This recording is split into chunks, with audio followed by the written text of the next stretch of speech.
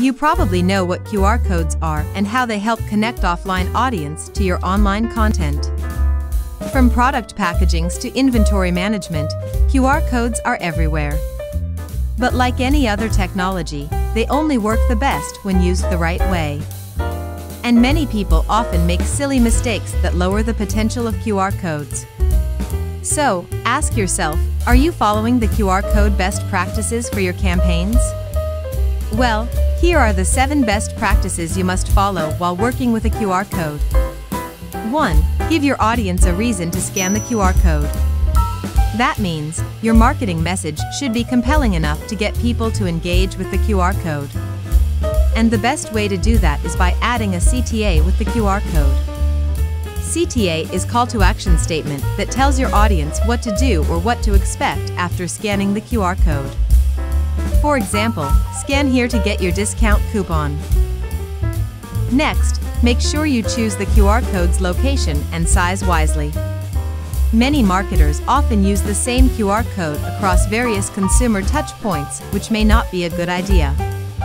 For example, a tiny QR code on the product packaging would be completely scannable. But the same sized QR code on the back of a delivery truck won't work well. After all, no one will run after the truck to get that tiny QR code to scan well. Hence, make sure you place the right-sized QR code at accessible locations for the audience. 3. You must also make sure the QR code has high scannability. Factors such as size, contrast, and clarity affect it. Keep in mind that the QR code must always have high contrast with the background.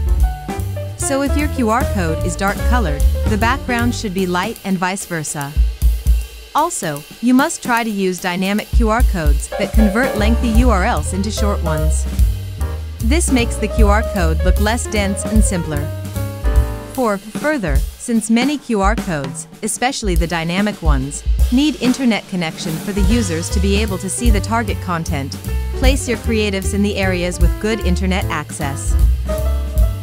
Next, if your use case is promotional, add design to your QR code.